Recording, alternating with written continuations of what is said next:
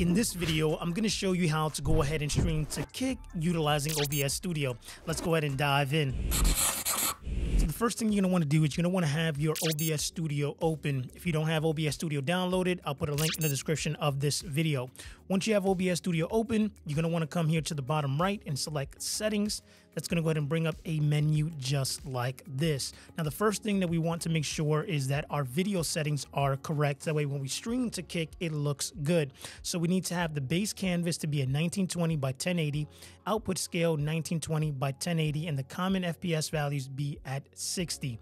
Once you have that in place, you're going to want to come to where it says Stream, and you're going to want to go to where it says Service, and you're going to want to select Custom. This is going to go ahead and ask you for your server and your stream key. So to be able to get that information, we need to go over to Kick. So what you want to do is you want to go to kick.com, and I'll put a link in the description of this video. You're going to click on your profile image, and you're going to come to where it says Settings. Once you select that, you're going to come here to where it says Stream Key. Now you're going to see here the stream URL. You're going to copy that. We're going to come back here into OBS and you're going to paste that where it says Server. Then you're going to come back to Kick and you're going to go ahead and select the stream key and copy this. And it's super important that you don't share the stream key with anyone, because anyone who has that stream key is going to be able to stream on your account. So then we'll come back to OBS. We'll go ahead and paste that in there. And then we'll go ahead and press OK. Now we're connected directly to Kick. So if we come back into settings and you come here to stream, when you go live, it's going to push you over to Kick. And I'll show you here an example in just a few moments. But before we can go live on Kick, you need to make sure that your stream settings are good. Otherwise, you're going to have a laggy and choppy stream. So to be able to fix that, you want to come to here where it says Output. And we're going to come to where it says Streaming and Output Mode. You want to select Advanced. Now, the most important thing that we want to focus on is going to be the CBRR bitrate. So you want to be able to set this at least 6,000 minimum. 7,750 is a sweet spot, but you can do 6,000.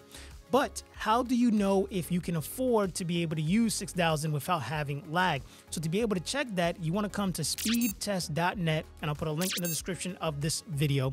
And what you want to look at is your upload speed. This is what's going to determine what you can utilize inside of OBS. So if you have a 12 upload speed or higher, you're going to be able to utilize the 6,000 speed inside of OBS. And then you want to have your keyframe intervals at 2 and your profile at high. And then for your encoder, you want to use your hardware encoder or X264 to be able to get the best experience there. So now we want to go ahead and test that. So if we hit start streaming, it's going to go ahead and say connecting, and then it's going to say stop streaming. And that's how you know that you're live. So what we want to do is we want to come back here to Kick. We want to come to our dashboard, click channel, and then we should see that we're live, and you see my starting soon. You see that it's looking smooth. There's no lag. Everything is running perfectly.